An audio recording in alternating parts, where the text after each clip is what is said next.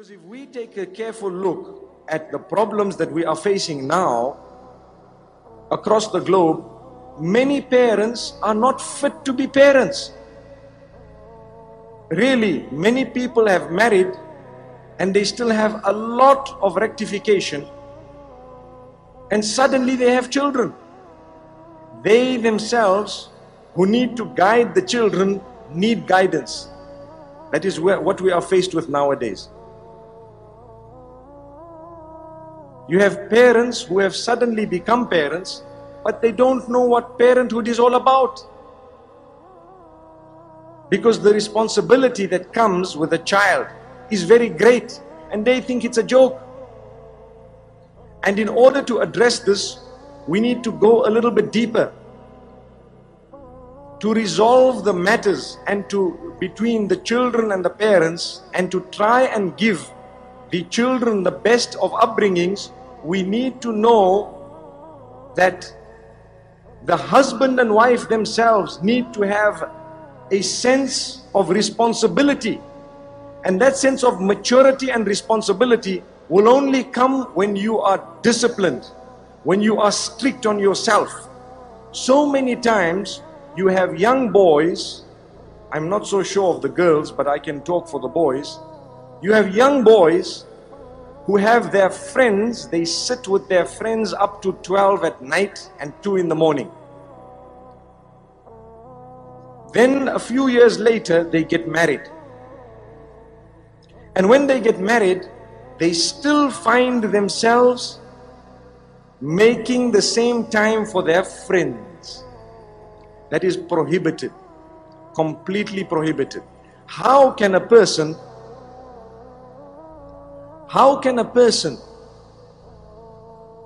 who has now taken somebody's daughter still give preference to his friends over his own wife? And this is a sickness that many people are guilty of. The time that you spend with your spouse is an act of worship in Islam. The time that you spend with your family members is an act of worship in Islam. So many people give preference to their businesses over their family members. Many people just sit and give preference to a newspaper over their family members. It's a fact. The man comes home from work, he is tired, he does not speak to anyone, he sits down, he wants to eat his food, he has a temper, and next thing he is busy reading the paper, or he literally plants himself in front of the television and he is watching television until late hours, then he switches it off and goes to sleep. He hasn't spoken to his wife, he hasn't spoken to his children. If any one of us here are guilty of that, today is the day you are being told directly that that is a major sin. Major sin. How can you give preference to a television over real people? Real people. Another problem is also the internet. Many people give preference to the internet and spend hours every day until 2 and 3 in the morning laughing and joking with a screen. If you want them to laugh, really, you've got to put a screen in front of them. They will see what is known as emoticons. You know what is an emoticon? Those small little faces that you have on the screen. Small cartoon style faces. They look at someone who sent them an emoticon and they laugh. But if you talk to them, they will look at you and say, "Hey, I'm busy." And I want to give you an example of a very good friend of mine, one of my best friends. Very, very highly educated. And he was so intelligent, he had 13 A's at O level and 4 A's at A level. He was given a scholarship at the University of Oxford. Some years later, I met him. I told him, tell me, what has Allah done with you? Meaning, what has happened in your life? He tells me, "Brother, I gave up the internet." I said, "That doesn't make sense." I asked him about himself and he's just telling me, "I gave up the internet." So I said, "What do you mean?" He said, "That is the biggest single achievement of my life." And I was confused. This was a few years back. when the internet was still something new. Now he told me he became a doctor. He actually became a psychiatrist later. He specialized. He told me, you know what happened to me? I was married and I was addicted to the internet. And I was sitting with the internet every day, every single day for 6 to 7 hours. And I became a person whose social life was the net. All my friends were on the internet. All the people I spoke to were on the internet. I ate, and mostly I even asked for the plate of food to come in front of the screen. So I would eat whilst I'm busy typing, whilst I'm busy looking, and so on. And he says, I lost my wife, in the sense that she left him. She deserted him after some time. Why? Because if you are not going to give due attention to your wife, who do you want her to get that from? That's a question. Many people are guilty of not spending lighter moments even with their own wives. Where do they want that wife to go and get that from? It is true, and we need to talk about it, because so many women are suffering in silence. It's a fact of life. They are too embarrassed to mention what is going on. And that is the beginning of the problem. Imagine the children that come out of such a relationship. What warped upbringing will they have? What type of a relation will there be between parent and child when the parent-parent relation is non-existent? So many people are guilty of not understanding that they have taken someone's daughter with the name of Allah. When we are officiating a nikah, you and I know that there are certain verses that are read. I'm sure you all know those verses.